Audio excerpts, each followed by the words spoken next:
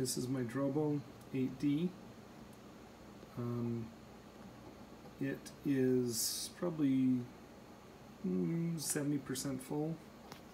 These lights here are only showing about this full, which is interesting. It's also not completely booted up. It's making a lot of hard drive noise, but obviously all green lights.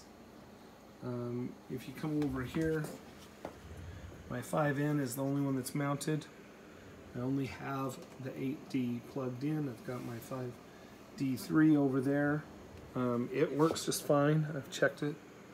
And right now I am not able, I have not yet mounted the 8D. Now my experience working on troubleshooting this over the last several days is that what's going to end up happening is, given a little bit of time, this eventually, and it's very noisy right now, makes very interesting noises, but over a little bit of time what's going to end up happening is this will kind of rebuild itself and will actually show up on my desktop. Now I can't write to it. It has a directory corrupted issue, I think, and so I think that every time it has to kind of rebuild itself here.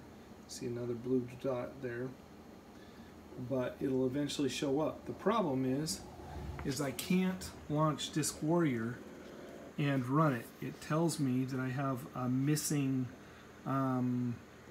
service in Disk Warrior, and Disk Warrior freezes up. I can launch Disk Warrior from within, if I just boot from the Disk Warrior rescue disk. I can boot from that. I can see this Drobo if I do that, and I can repair it. I can work on the directory or whatever. If I boot from that, or if I boot into safe mode, then the 8D will not mount. So I don't know what to do from here, because I'd sure like to get this fixed, but I don't know what to do, because if I boot normally on the computer, then the 8D won't mount on the desktop. I mean, it will mount on the desktop, but then Disk Warrior will freeze up and crash.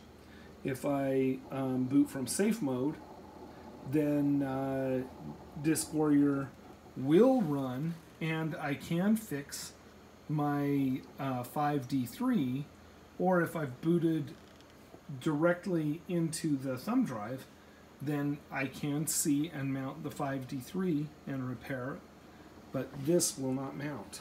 Don't know what's going on.